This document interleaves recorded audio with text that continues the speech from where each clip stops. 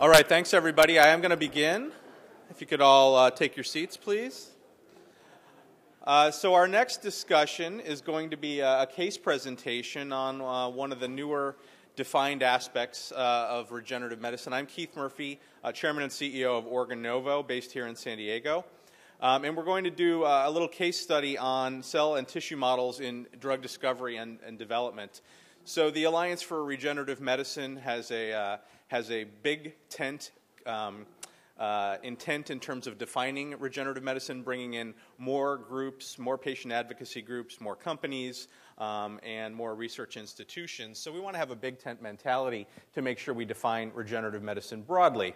So we undertook this year to actually do a definition of regenerative medicine and revisit that. I won't represent all the aspects of that, but one of the things that was focused on was the concept of using cells and tissue models in disease modeling for drug development and research. So we wanted to provide a little bit of a panel and case study today on how that looks in application. Some considerations in how this process works. This is pretty basic information about how we actually move things forward. When you're actually doing this, of course, you're talking about new molecular entities that you're discovering typically. These models can, however, often be used for cell-based therapy as well. If you're thinking about a tissue model, you certainly can test a cell-based therapy in that and move that forward. But typically, you have a number of steps in that process. So the first is going to be innovation. Obviously, at a research institute or at a small company, typically you're seeing the creation of a technology, a regenerative medicine technology in a way that can move forward and impact the discovery process and the development process. So you're thinking about here the use of stem cells, of course, and I'm going to actually speak a little bit about 3D bioprinting, new technologies that are able to help the process out. At that point, you need to think about where those are applied. And that could be very broad, but most typically, obviously, at the R&D stage in small companies, at the research stage in a research institute, or in larger pharma companies as well, often in partnership. So this is a partnering meeting. We want to talk about the aspects of how we bring the people together to achieve these ends. So once you have the innovative technology, you can think about those ways to partner and actually take advantage of those in the application. And then at the commercialization stage, and more typically, especially if you're talking about a new molecular entity, there you're thinking about partnering with pharma, moving that forward. I think in rarer cases, you're going to see regenerative medicine companies taking their own molecular entities forward, but certainly you'll see a number of cell therapies discovered through these types of technologies taken forward. And there I'd be specifically talking about cell therapies that were tested in a disease model research tool. So we have a number of folks here to talk about this process in application, and we're going to walk through two case studies. The first is going to be actually Cellular Dynamics. So Cellular Dynamics is a well-known company to many of us, but a newly public company from their recent IPO this summer. And they're developing induced pluripotent stem cell technologies through their iCell product line, and working with companies to use these in the research space for drug discovery and development. They partner with Sanford-Burnham Medical Research Institute here in town. Dr. Ann Bang is actually going to speak to us about her use of that in the center, the Prebys Center at Sanford-Burnham. On my side, I'll be talking about OrganNovo's 3D bioprinting technology, and we have Dr. Joe Carroll here from the Oregon Health and Science University. So OrganNovo's 3D bioprinting is in use there in cancer research. They're a very well-known center in advanced technologies in cancer research, having been funded by Phil Knight of Nike and recently had an additional challenge grant from him. So we'll hear from Dr. Carroll on that technology and the applications there. So with that, I'm actually going to turn it over. Those are the two members of our panel from the Research Institute, and then Chris Parker is joining us to talk about and introduce Cellular Dynamics side of this. He's the Chief Commercial Officer there. I'm going to turn it over to Chris now, I think, to speak about CDI. Are there any slides? They're going to come up. Okay, great. Should I do it? It's up to you. I'll just do it here. Good morning, everyone. I'm Chris Parker from Cellular Dynamics International, and I'm going to try to do this as rapidly as possible because I think the interesting thing that everyone is here to hear about is Ann's research with the use of these materials, and that's kind of a running theme for our company in general. Partnering and working with entities that leverage stem cell biology is our mission in life. Just a brief bit about the company. We're based in Madison, Wisconsin. It's really been built around Dr. Jamie Thompson's vision of enabling the access to human biology in an unprecedented form. We currently employ about 125 staff. That's growing. We actually now have a footprint here in California, in Nevada, where we'll be adding more people. We have about 550 years of human stem cell biology experience in the company. Many of the individuals in our labs were there when the first embryonic stem cell line was developed in Dr. Thompson's lab, and we're also present when the first iPS line was developed as well. We have really three main competencies, all built around manufacturing. It was really interesting in the previous session to talk about that. We've really invested heavily in the large-scale manufacturing of terminally differentiated cells, primarily from iPS cells, and really invested in the ability to do that in parallel to be able to generate panels of cells. We have 700 patents under license or owned by the company. This is really about freedom to operate. Our most recent patent that's issued as of about a week ago is covering episomal reprogramming. This is a broad patent that was issued by the U.S. Patent Office. But our really main function in life is to generate cells, engineer them for research, and then be able to manufacture them in unprecedented quantities. And really, from a partnering standpoint, it's really critical for us because CDI works with a lot of nonprofit organizations in terms of being able to generate tools around their research from an IPS-based perspective. The Cure CMD is an example, the Jane Foundation. We also work with the California Institute of Regenerative Medicine. We recently received a grant to generate 3,000 IPS lines from 3,000 donors in 11 different diseases. We partner with biotechs and also academia as well as platform providers because we want to demonstrate that the cells that we produce can work in as many applications as possible so that we can really address questions around moving discoveries for therapies forward. And that really leads us to the discussion with Ann, whereby we really want to enable the standardization and the criteria around analysis as much as possible. With that, I'll turn it over to Ann. Give her as much time as possible. I feel like the legislature. I defer my minutes. Left and right arrow, yeah. Just wait 1 second. There's two screens. Okay. Okay. All right.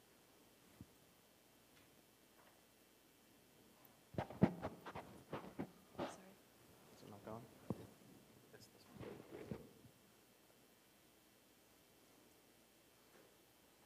We're not able to advance the slides.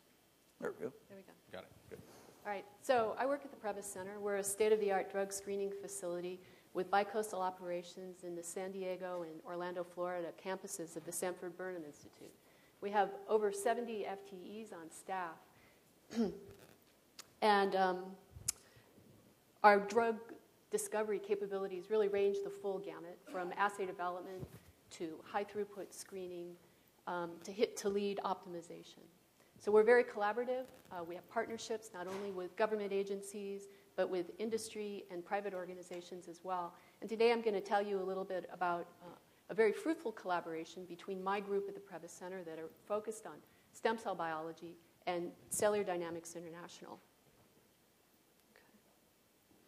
All right, so with the advent of induced pluripotent stem cell technology, there's really been a lot of excitement about bringing these cells into the drug discovery process with the thinking that they would provide more relevant models for studying human disease, for doing large-scale drug screens, and for testing drugs for their efficacy and for their toxicity. There's certainly been a tremendous amount of progress in the last few years towards these goals, but I think that the excitement is still tempered by the realization of the technical hurdles that we have to overcome before we can fully exploit the potential of these cells. All right, so what are the requirements for bringing iPS-derived differentiated cells like neurons or cardiomyocytes into the drug discovery process? First of all, you have to have a source of cells that are highly enriched and they're characterized. They're available in large, reproducible batches, and they can be quality controlled. With this, you'll enable, hopefully in the future, larger scale primary screens and already smaller scale screens and secondary assays. So some of the criteria that really need to be met, these cells have to be amenable to miniaturization. So for instance, they can be plated in the 384 well plate, which is one of the workhorses of the drug discovery process. They need to be reproducible, of course, well to well, plate to plate, so you can compare conditions across the board. And as well, you need throughput. You'll need scalability. You'll need a lot of these cells. And best if they're amenable to some sort of level of automation. So Cellular Dynamics International has really been one of the leaders in the fields in industrializing these processes and producing iPS-differentiated cells that are taking many strides towards meeting all of these criteria. So the next slide describes the collaboration that we did, where the concept was to take eye-cell neurons, iPS-derived neurons that CDI produces, plate them in 384 well plates, and then screen them against a collection of over 5,000 compounds in 2 concentrations in duplicate for a total of about 26,000 wells. So this is a fairly large-scale screen for such a complex cell type. The compounds that we chose to focus on were known bioactives and known drugs where we know something about the target. For instance, we looked at over 1,000 kinase inhibitors. And the readouts or the phenotypes that we were interested in were neurite outgrowth, retraction, and cytotoxicity. So the agreement that we came up with was milestone-based, whereby we would receive cells and reagents upon successful completion of each phase of the program. The project was really collaborative in nature. We had monthly joint group meetings between my group at the Prebys Center and between CDI. And I think our goals were really mutually beneficial. That was to show feasibility of bringing these cells into drug screening, to develop a technology platform that we at the Prebys Center could use in the future for other iPS-based drug screens, and then also to publish the results. And as well, I think the results really have potentially implications for the field of looking at nerve regeneration and synaptic remodeling, for instance. All right, so the first step of the process is really to develop an assay in which you really subject the cells to a certain amount of scrutiny. First, we showed that they were viable out of thaw, that they were tolerant to DMSO. They have great well-to-well reproducibility. Sorry. So you can, sorry. Well, I'll just continue on. They have great well-to-well reproducibility, and they were really amenable to automation. They can be handled with automatic liquid handlers. All right, so next we had to show that we could take a compound and that the cells would respond in a robust and reproducible way to that compound. For a control compound, we chose staurosporin, which is known to induce neurite outgrowth, as you can see in the middle panel there. To analyze the results, we used algorithms by which we could measure many different features of the cells, the number of neurites, the number of branches, the lengths of the neurites. And then that would allow us to quantify our results, shown here in this dose response, where we could look at, for instance, the total neurite length. This allowed us to determine whether or not the assay was sufficiently robust for screening by applying certain statistics. All right. So this last slide describes a number of examples of hits we've gotten from the screen. We finished the primary screen of 5,400 compounds. Here you can see a compound from the screen that induced neurite outgrowth, one that induced retraction without causing cytotoxicity, and one that clearly induces cytotoxicity. We're classifying these hits based on clustering compounds that have similar structures, targets, and pathways. And as well, we're using a combination of features affected. And this is one of the powers of high content or image-based screening. So every cell that was screened in the screen, we can measure 11 different features. And then shown in this heat map, you can see how we can then sub-classify the response to the compounds into different classes. All right. So in conclusion, I think we've had very successful collaboration where we were able to leverage each other's capabilities and complete this 26,000 well screen demonstrating the feasibility of higher throughput image-based compound screening using these iPS-derived neurons. It's clear the eye cell neurons were robust and reproducible enough source of cells for this screening application. And we are planning to put together a publication that we think will be the basis of a reference set of modulators of neurite growth and cytotox for this comprehensive collection of known bioactives and drugs. Right, in the last slide, I just want to acknowledge the people who did the work. Sean Sermon, a postdoc in my lab, did all the screening and analysis that I just described. He was supported by many folks in the screening center. Michael Jackson is the vice president of drug discovery at the Sanford-Burnham. He's very supportive of this program. And then the group at Cellular Dynamics that we were interacting with, Susan Delores, eye cell neuron group, Malini Pierce, and Vanessa Ott. So I'll stop there.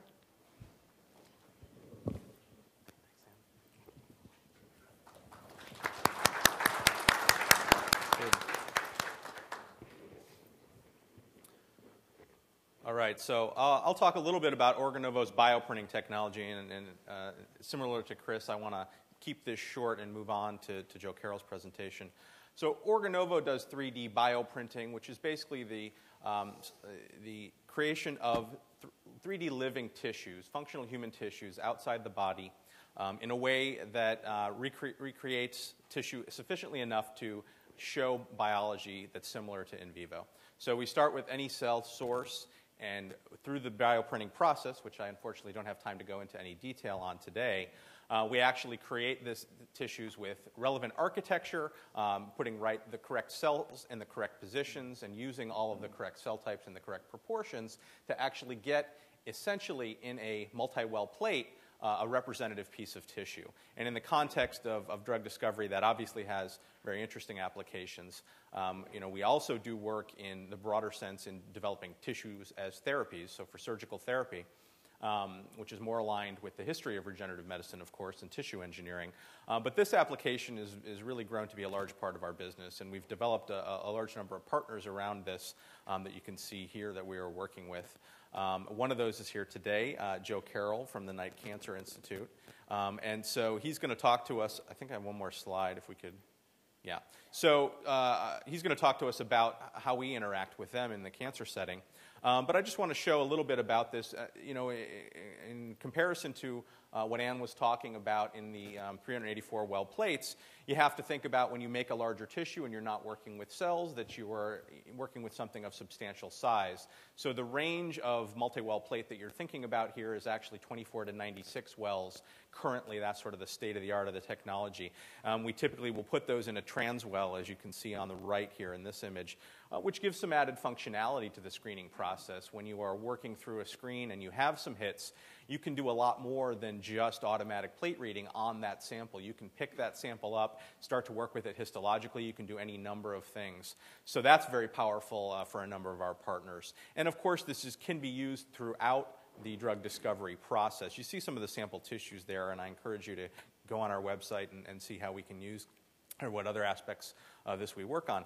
But I'll make a final point in saying that the most applicable area that we work in today is going to be in the area of lead identification and target and lead optimization, really. So hit to lead optimization is the area we can work best, given the nature of the number of cells or number of wells we can actually work with in this process. So we're not at the high throughput screening standpoint. We're more down to the choosing the right molecule and getting to the right final molecule to move forward and avoid potentially costly mistakes by being superior to animal models and superior in some cases in some specific disease areas and specific tissues.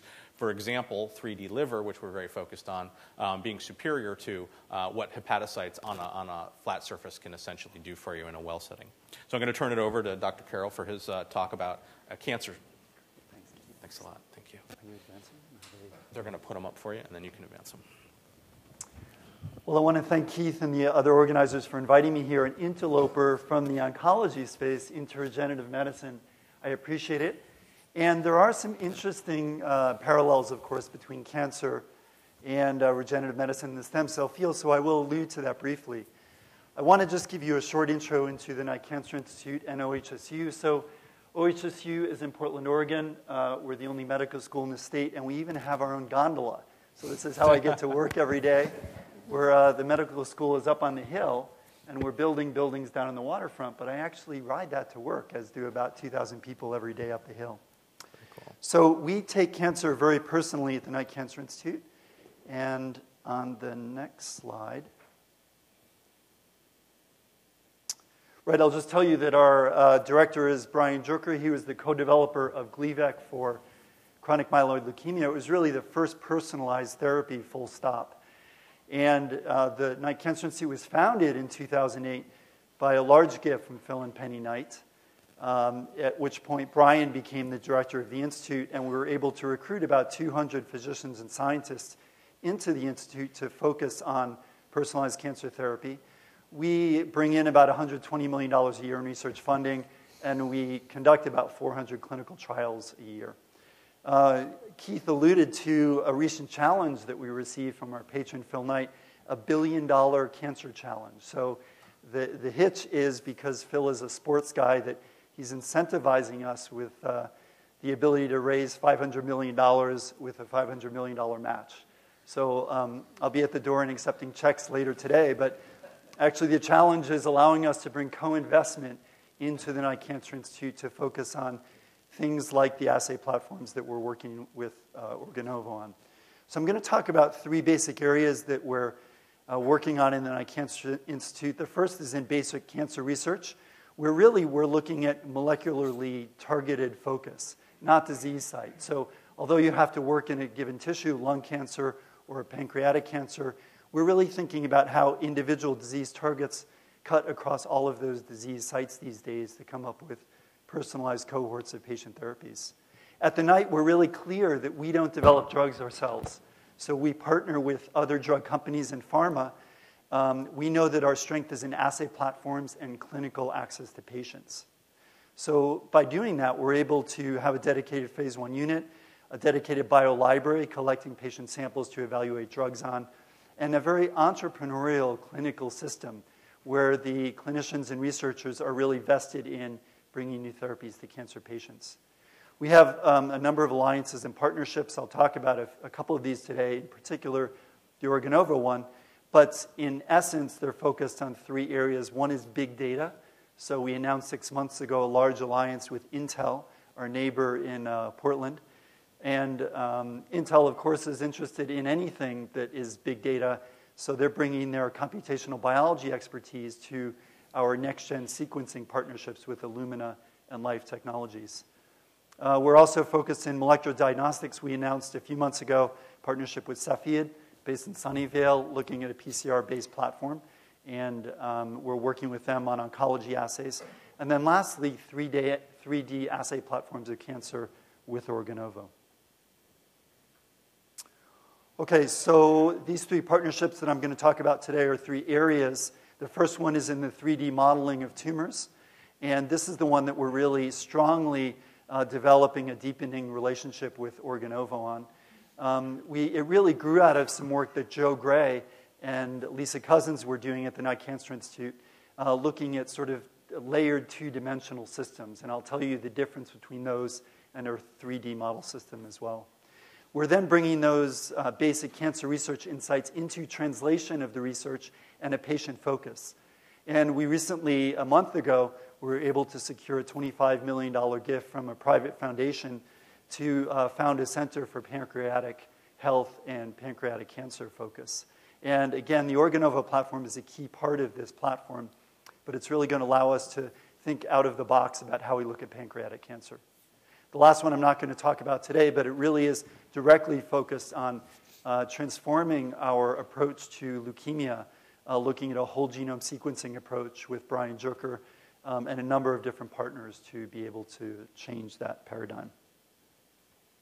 Okay, so how do we think about cancer in 3 dimensions? You know, cancer is really an ecosystem of cells working together, and this is a depiction in cartoon form of a bunch of epithelial cells and surrounded by an ecosystem of different stromal and immune cells. And they're fed by an endothelial cell component, which makes up a vascular system, as well as a lymphatic system. So cancer is complex, and we really want to be able to model this well in 3 dimensions to come up with better therapies. And I have to say right now in cancer, we're doing a better job, but as you all probably know, we have a long way to go. We spend about $30 billion a year on cancer therapy in the US, and the drugs only work about 35% of the time. And when they do work, we're often only prolonging life for 6 months or so. So the field is becoming aware that we're clearly missing something in the cancer space, and we think a lot of it, and it's not just us but others, is really down to understanding better the 3D microenvironment and the heterogeneity of cancers where they sit in 3 dimensions. So we're using 2 approaches to look at this. The first is sort of a layered 2-dimensional microenvironmental array system, and that's depicted on this slide. And this is a platform that was instituted by Joe Gray and people in his lab. So what I'm showing you on the left here is cells grown on microenvironmental proteins. So these are proteins that you find in the stroma of a tumor. And then we just have microspotting technology where we're able to put cancer cells on top of these different microenvironmental proteins. And what you can see is that a standard cancer drug like lapatinib, which is used for ER-positive breast cancer, is really effective on some microenvironments, but not other microenvironments. So on the top, you're seeing the cells dividing, and that's depicted by that pink stain in the nucleus. And that's showing you that lapatinib is actually not working very well, whereas in the bottom, lapatinib is able to work on that conducive microenvironment. So this is a very simple depiction that is telling you that the microenvironment is important in cancer therapy. So on the next slide, Keith later alluded a bit to the Novogen printing system from Organovo. Later today, Sharon Presnell will be speaking about this. So if you're interested in detail in the printer, I would recommend you going to her talk. But in essence, what it enables us to do is think about the geometry and the architecture of tumors and then use this really interesting bioprinter that they've created to construct tumors based on building blocks of these complex systems. So it's a lot like building a house, where you're able to start with the bricks and the mortar, and the bricks and mortar in this case are combinations of different cell types. So the epithelial cells, the immune cells, and stromal cells, and then you're able to also build in soluble factors and proteins from the microenvironment to make better model systems. So in pancreatic cancer, what we're focused on is this. Pancreatic cancer, as many of you know, is one of those cancers you do not want to get. It's extremely intractable to treatment and to therapy. And one of the reasons for this is shown in the cartoon in the upper left.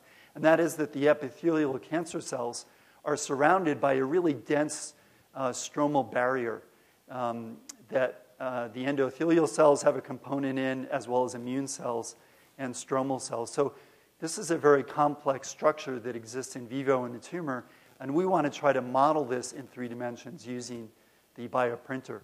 So on the bottom, I've shown you that we're going from a 2D complexity, modeling it up through a 3D organoid-like complexity, and then to a tissue printing complexity, and then eventually to a humanized mouse system. So this is the kind of structure that we're trying to model using the Organovo printer. And even though we've only been doing this for 6 months, we've had a lot of success. So on the left is a section of human breast cancer, and staining the cancer cells here in green with the cytokeratin gene, and then the stromal cells in red and the nuclei in blue, and then comparing that to, on the right, a printed breast cancer tissue. So this is using patient cells, and we're actually able to reconstruct to some degree the structure that we see in a complex tumor system. So with this, we're able to now approach drug companies, and we've already had a lot of interest from several drug companies about screening their drugs in these fully human-based, patient cell-included systems with Organovo. And if I could go to the next slide, which I think is the last slide, where really the future of this is to be able to not just model it better, but to use patient cells from the original tumor site and to treat with a rationally designed therapy that is really reflective of the patient cell microenvironment in vivo, assess the response, and then bring that therapy to that individual patient. Okay, and the next slide. So with that, I'd like to close, and thank you very much for your attention.